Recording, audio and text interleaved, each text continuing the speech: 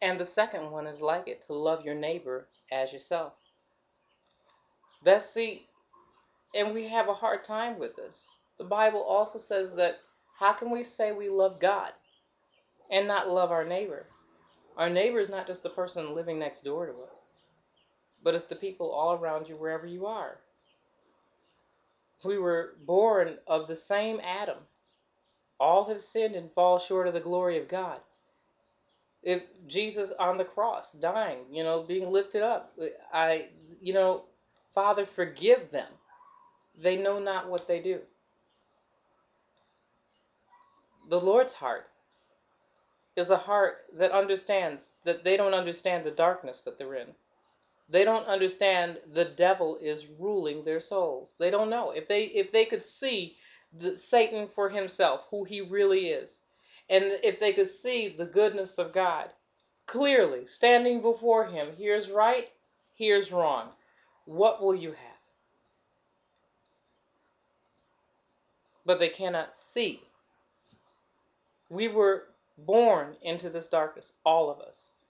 And if you see the light today, do you have patience for him? Do you have patience for her? Do you have patience with your children who don't know any better? Jesus had patience for you. Seek the Lord while he may be found. Call upon him while he is near, so that you can retain the love that he's put on you. And then you can take that love that he's given you and give it to others. Stunted growth is that we don't seek his face. We are impatient with ourselves and impatient with others, and we don't look for him while he may be found. We have more arm movements than a little bit. We are to learn how to be still and know, trust in the fact that God is God. Be still and know that he is God. I believe that's Psalm 46.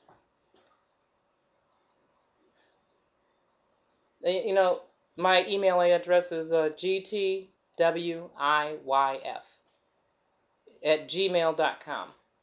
And if you have any questions, you can always email me.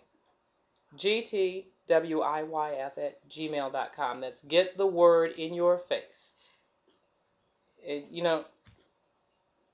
God Almighty is good.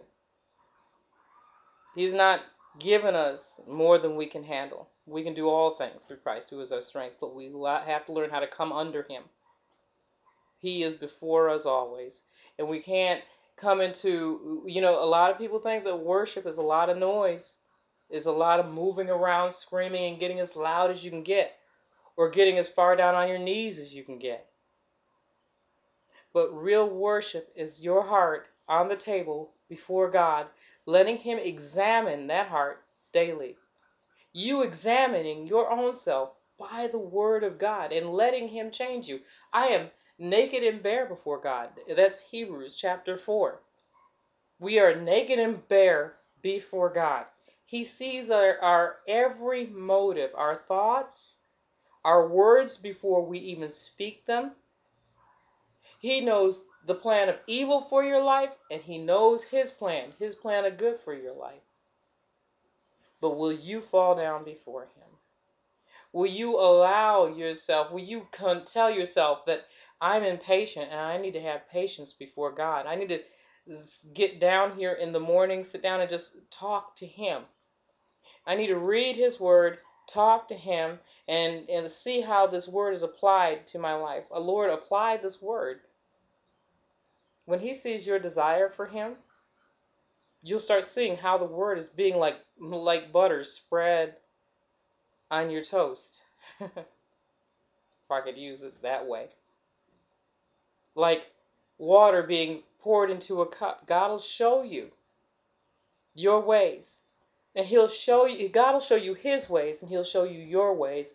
And you take your strength and put it into that. Put it into your faith toward God, that you have the strength to resist because he is your strength. Because he's God. Now, again, we're talking about stunted growth, and I'll probably come back to the subject time again. Stunted growth. Works before faith. Works before faith, before your faith is developed, is dead. you know, God's works are good works. Our works, without God's motive, without the motive of His destination for it, is bad. It's just dead works. The motive has to be that He be glorified, because He created the earth and all that there is in it. He created the world and all that there is in it. This place is His, and He has given it to us to take care of it, to manage. And yes, it is where it is today, but glory be to God.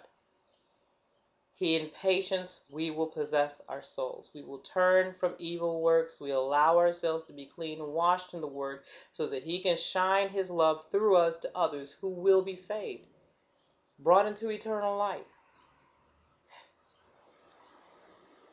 Praise the name of the Lord. We thank You and we love You, Father God. Bless our hearts, our minds, our souls. Help us to be more and more and more in love with You today, tomorrow, and all the days to come. This is Pastor Cheryl Jackson with Get the Word in Your Face International, sending you out a call to get the Word in your face. We love you. Have a good day.